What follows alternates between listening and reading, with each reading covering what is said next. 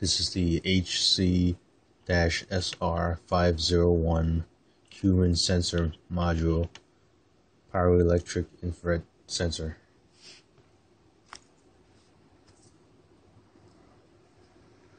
It's a device that senses motion. This is unwired, and when wired, it just so as you move, you see the LED lighting up. As I move in front of the sensor, the LED lights up. It's this very simple wiring here. It's the simplest circuit you can use with this. It just has 3 pins, and you can use any kind of connector, like one of the connectors you take out of the CD-ROM and connect it to this here. These 3 pins, and I don't know if you can see that, but this one's 5 volts.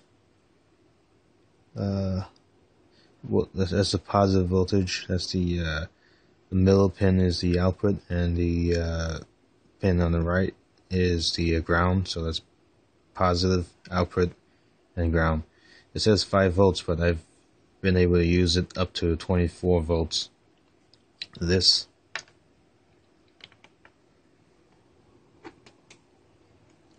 little chip here,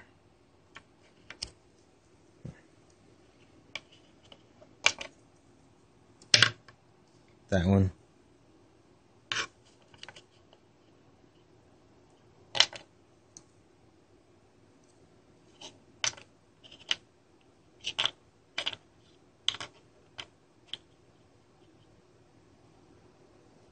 that's a voltage regulator. It's got like 3 pins and a little heat sink here.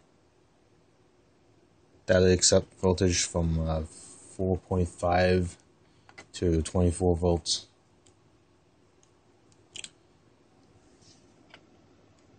And at about 5 volts, it uses about 60 microamps. So that would be like 0.06 milliamps. And I like to run, right now it's running on, in my wiring it's running off of 12 volts, here 12 volts.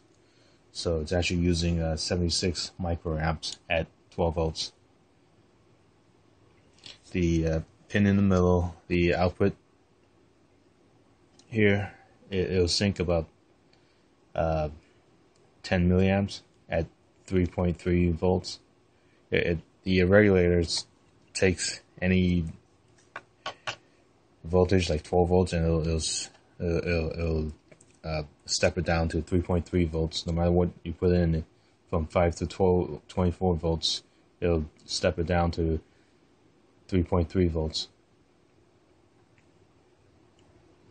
So if you connect the little LED there,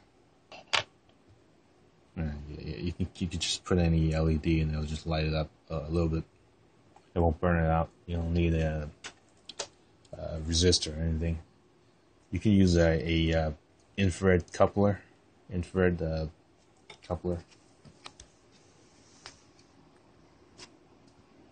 want. I don't have it here, but you can do that. You can also drive a NPN transistor. So let's say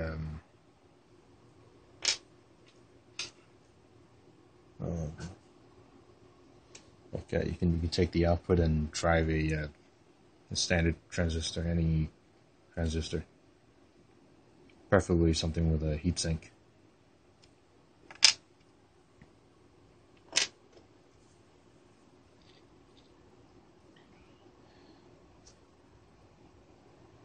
So when you move in front of the device, it lights it up, lights up the LED, gives you an on pulse, then it switches off again. If you keep your hand in front of the device, see that even if you stay in front of it, it shuts off.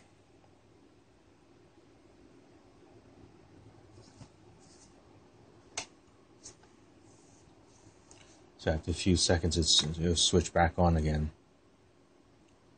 and then off, and then on, and then off, like when you go to those public toilets, and you go in front of those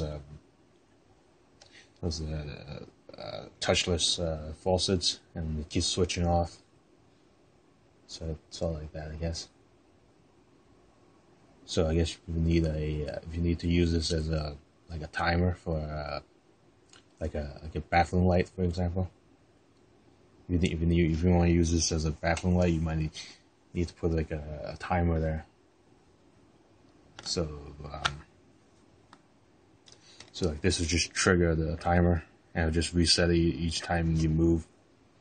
Just the way it keeps flashing. So think of like a screensaver, like a computer screensaver, where when you keep moving the mouse and keyboard, it'll stay on. But as when you don't touch the computer, it'll just screensaver will kick in, and the display will turn off after a while.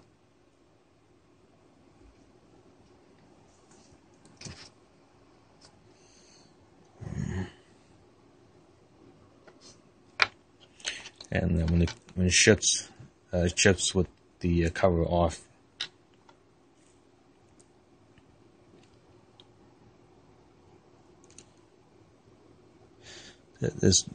I've seen this with different model names, but you can see that the printed on the circuit board itself. It says HC-SR501. SR501. So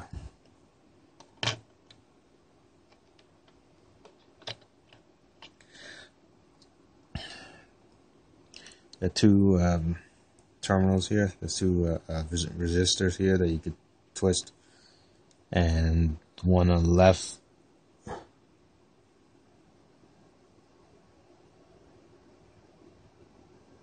is the I think that's the sensitivity. On the right it's the timer. So I think the sensitivity is from a few inches up to I think a couple of feet. The timer goes, I forget what the timer does.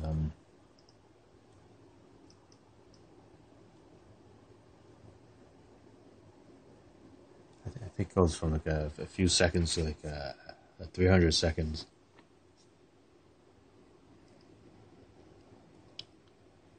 And so that's it.